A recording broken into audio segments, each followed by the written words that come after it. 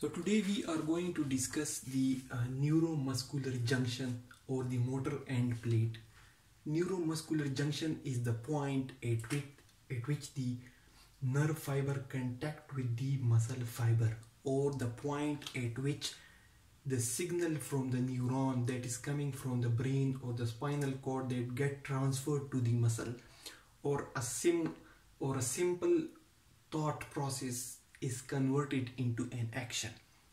So this is going to be a very simple, very easy and very important topic, both from physiology, pharmacology, and as well as from clinical medicine point of view. Along with that, it is also important from exam point of view as well.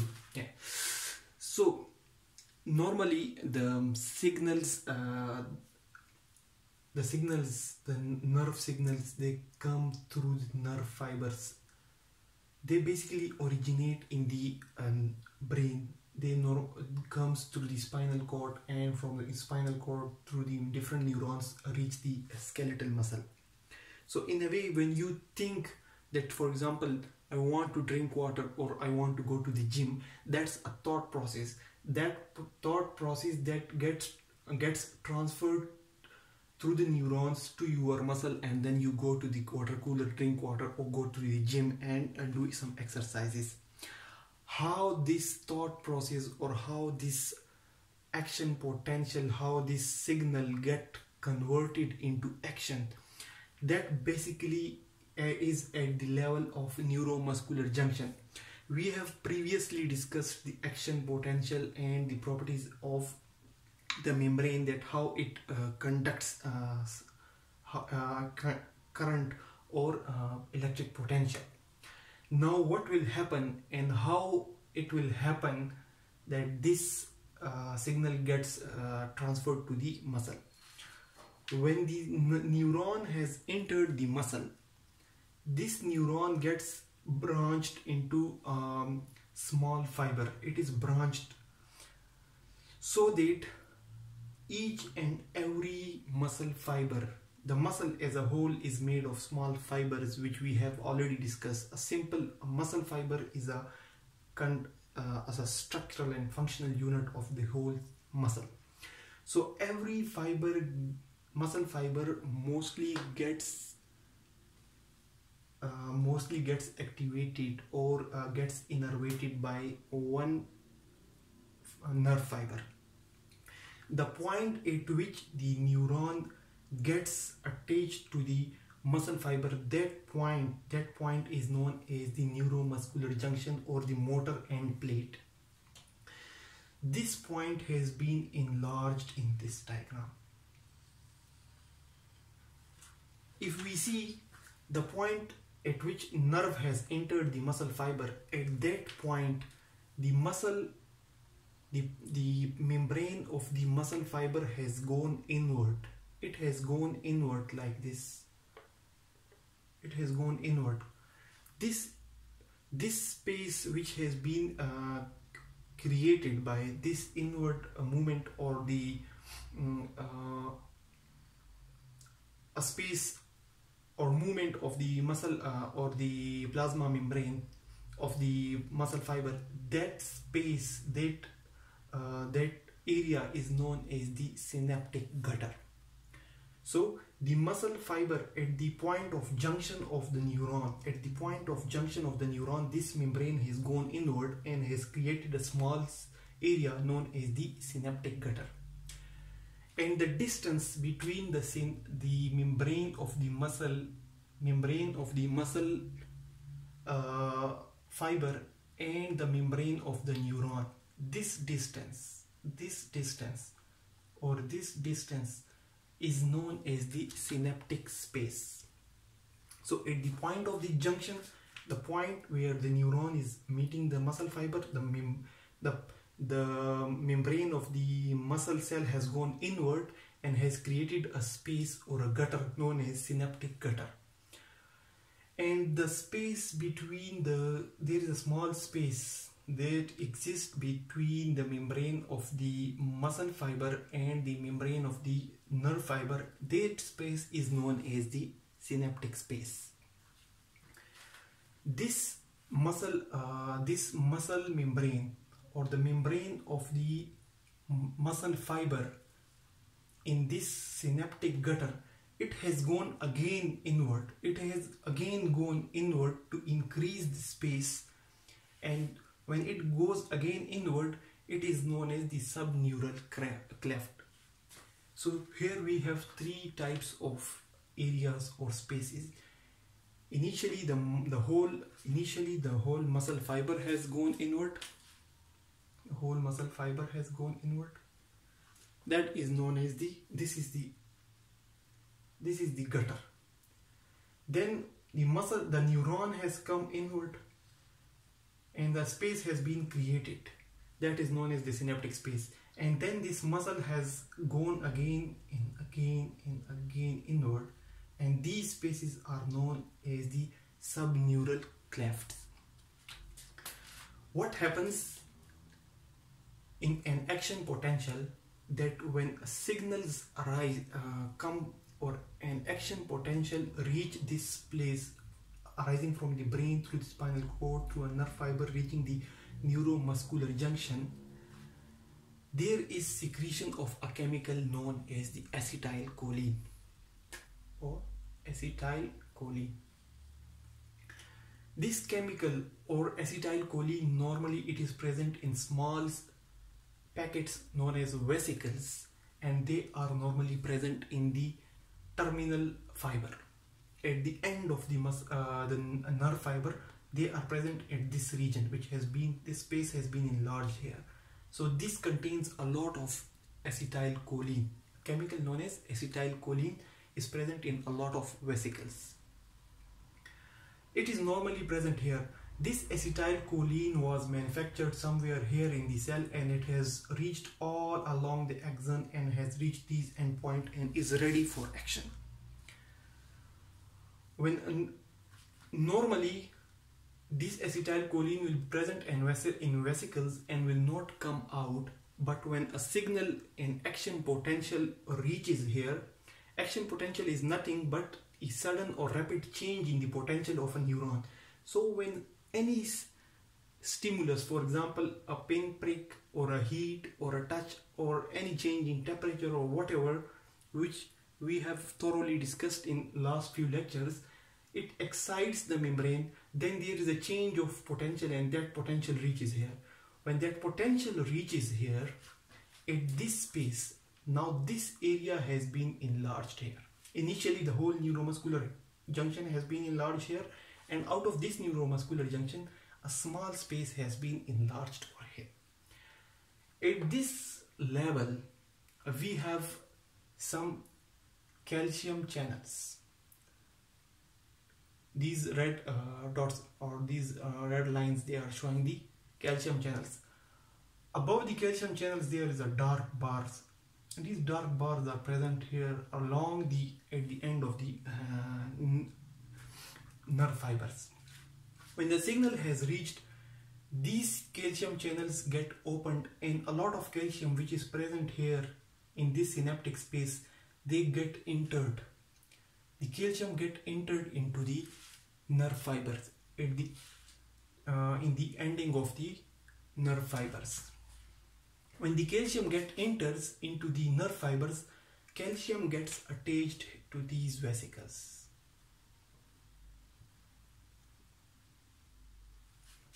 Calcium gets attached to these vesicles which contain acetylcholine. This calcium along with the vesicle, it comes to the end, or if we see here, we have actually enlarged this area here. So if we discuss here, this vesicle, they will reach here and they will open here, and they will secrete acetylcholine, the chemical which was present inside them. So it will secrete its acetylcholine. So you see, action potential came, it activated the calcium channels, calcium entered, and calcium pulled the acetylcholine vesicles, and they attached the acetylcholine vesicles, and they opened, the vesicles opened, and acetylcholine was secreted outside through a process known as exocytosis. When acetylcholine has been secreted outside, they come out and they bind the muscle fiber. Normally, each and every fiber gets one nerve fiber. Normally, every fiber has just one neuromuscular junction, and mostly it is in the middle of the neuromuscular junction. So as soon as the acetylcholine has been secreted from the vesicles, this acetylcholine comes and it acts on the muscle fibers. So this is the membrane of that muscle fiber. Just below these calcium channels or these dark bars, there are acetylcholine receptors. The acetylcholine receptors get activated, and as soon as they get activated, they get opened. So these are the acetylcholine receptors. Initially, before the binding of acetylcholine, they were closed, but when acetylcholine bind to them, they get opened. When they get opened, at this area of the receptor, just above the receptor, there is a negative charge. There is negative charge, so it will allow only positive ions like sodium and potassium. And a lot of sodium will enter due to the dynamics or due to the properties of this receptor. You can call it like an acetylcholine gated sodium channel. As soon as a lot of sodium enters into the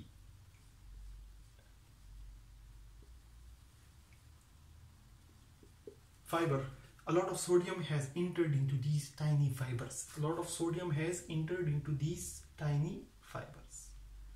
So when sodium has entered the fibers, the potential of that membrane, the potential of the membrane rises. Normally the potential of the muscle fiber is around -80 to -90.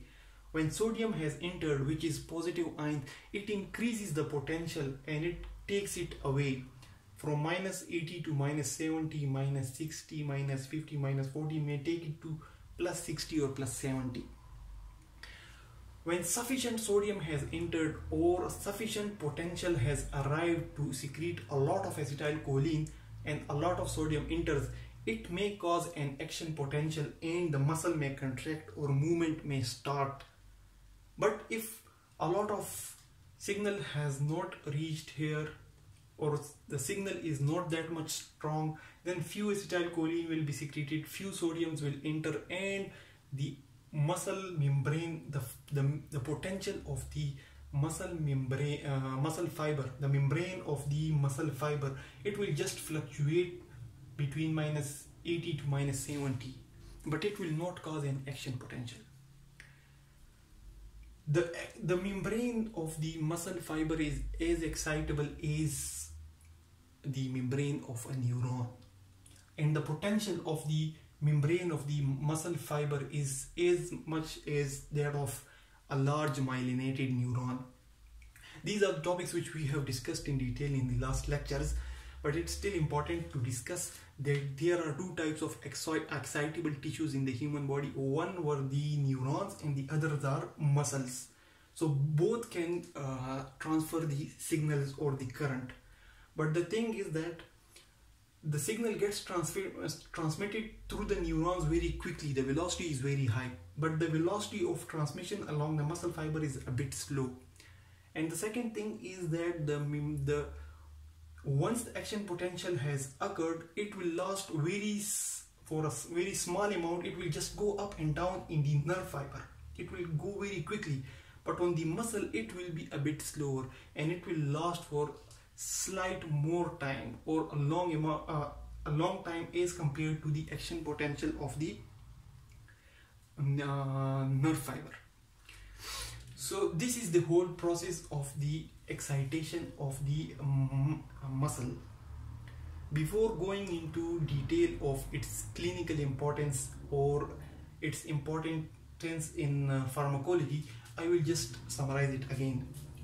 Signals come from the human brain through the spinal cord, through the nerve fibers into the muscle.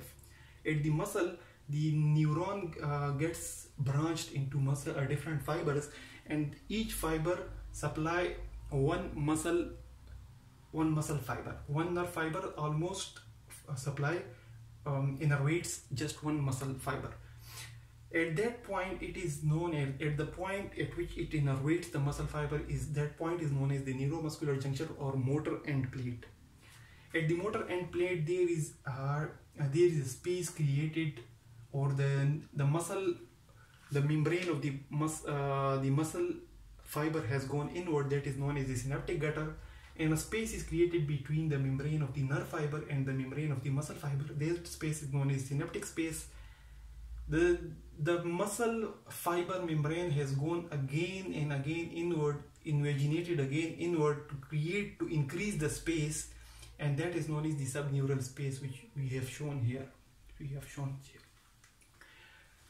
Inside the terminals of the nerve fibers, there are a lot of vesicles which contain acetylcholine, and they have calcium channel. When an action potential has reached this area, calcium enters into the nerve fibers, and that calcium brings the acetylcholine vesicles. The acetylcholine gets secreted into the space, synaptic space, and it acts on the acetylcholine gated sodium channels.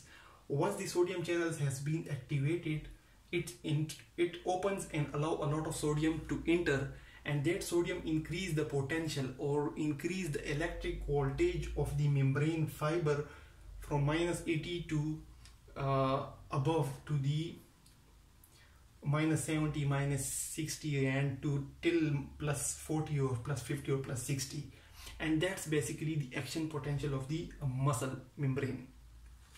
Now, what are the few problems or the clinical relevance of this neuromuscular junction or motor end plate? When the signal has reached this point and an action potential has occurred, this action potential is known as end plate potential. End plate potential. It is the motor end plate, so the potential generated here is the end plate potential. When the acetylcholine has been secreted here, this acetylcholine needs to be destroyed as soon as possible, because if it stays here for a long time, it will keep on exciting the sodium channels, and a lot of sodium will be coming in, and the muscle will be activated again and again. So an enzyme known as acetylcholine esterase, it is present there, and it destroys or inactivates the acetylcholine, and it cuts it into two parts, so the action of the acetylcholine gets finished. Now, there are some types of drugs which blocks this enzyme, the acetylcholine esterase enzyme. One of them is the neostigmine. Neostigmine blocks this acetylcholine, and it allows a lot of acetylcholine to be accumulated and acts for a long time. Neostigmine is a drug which is available in the markets, and it is used in the treatment of a disease known as Myasthenia Gravis.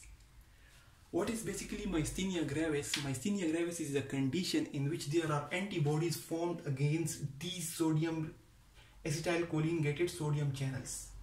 Antibodies have acted on these channels so that acetylcholine is unable to act on these receptors.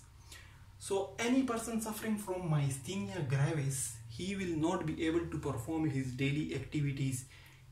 He will not even be able to open his eyes properly. He will have dropping eyelids, and this problem will increase at the end of the day. In the morning, that person normally have few symptoms, but as the time increases, at the end of the day, the symptoms of the patient increases. So that disease is known as the Myasthenia Gravis, and the treatment of Myasthenia Gravis is neostigmine. Neostigmine blocks this acetylcholine esterase enzyme, so it allows a lot of acetylcholine, more than normal acetylcholine, to be secreted here and to be accumulated here, so that it can compensate for the actions of those antibodies which are destroying the sodium channels. So the patient gets some benefit. Some of the patient may still be having some symptoms, but they may get benefits from these drugs. There are other categories of the drugs which are relevant to the neostigmine, but that is one example. Another thing is that there are a few drugs like diisopropyl fluorophosphate. Diisopropyl fluorophosphate. Diisopropyl fluorophosphate. I will summarize it like this. The action of the neostigmine will last for a few hours, and then the action of the neostigmine will be gone, and the patient of myasthenia gravis will be having a lot of the symptoms of that patient will come again. But this drug, diisopropyl fluorophosphate, which is a difficult name, it can completely block this acetylcholinesterase enzyme, and when it is completely blocked, the patient can even die. It can even cause the death of the patient. That's why this is also known as the nerve gas and has been used in wars to kill the enemies. Another important topic that is relevant with this topic is that there are a few drugs like nicotine, which is normally present in the cigarettes or some other drugs. So nicotine is the capacity to excite this acetylcholine receptor, and that will also allow the sodium to enter. And the problem is that once they bind here, the acetylcholine cannot destroy them, so it will increase the excitability of the skeletal muscles, and the muscle will be like in a spasm, like in a spasm. So there will be continuous contraction of the skeletal muscles. So these are the few clinical correlations of the neuromuscular junctions. One is the myasthenia gravis, that's due to the antibodies against the acetylcholine receptors. Then another is neostigmine, which is basically the treatment of myasthenia gravis, because neostigmine blocks the acetylcholinesterase enzyme.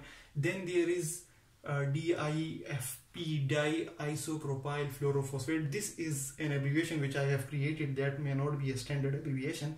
So diisopropyl fluorophosphate is a nerve agent. Along with that, there is another very important poisoning known as the organophosphate poisoning. Organophosphate poisoning. In this type of poisoning, the same action, there are some chemicals which blocks the acetylcholinesterase, and the same sequence of actions, the acetylcholine gets activated. This organophosphate, they are normally present in the insecticides or pesticides used by the farmers. So organophosphate poisoning is a bit common in developing countries, and they present with the symptoms of this DIFP poisoning, and some of the patients can be treated and some of them die. But the treatment is mostly to block the action of the acetylcholine, because sometimes the acetylcholine can be recovered with another drug like pralidoxime, but sometimes it has been completely destroyed and the patient has developed so much symptoms that they cannot be recovered. So these are the clinical correlations of the neuromuscular junctions. So to recap it, signals from the brain to the spinal cord to the fibers come to the muscle fibers. At the muscle fibers, the muscle membrane has gone inward, creating a synaptic gutter. The space is created between the nerve fiber and the muscle fiber, known as synaptic space, and the space has gone inward to create the subneural clefts. Inside the neuron, at the end of the neuron, there are vesicles of acetylcholine, and there at the end of the nerve fiber there are calcium channels. When action potential arrives at the end of the neuromuscular junction, calcium enters, calcium binds to the vesicle, and it brings the acetylcholine to be secreted here. Acetylcholine, when secreted here, it binds to the acetylcholine, acetylcholine receptors, or the acetylcholine gated sodium receptors, and it allows a lot of sodium to come in. And when sodium comes in, the potential, there is an electrical activity known as the action potential, or the end plate potential is generated, which leads to the contraction of the muscle or any movement of the muscle. When acetylcholine has been secreted, it is normally destroyed by the acetylcholinesterase. Acetylcholinesterase can be blocked by the neostigmine, which is used in the treatment of myasthenia gravis. Acetylcholine can also be blocked by the organophosphate poisons, and it can also be blocked by the nerve agents. So that's all about the neuromuscular junction. Hope you have understood this topic. If there is any query, you can ask in the comments. Thanks a lot for watching.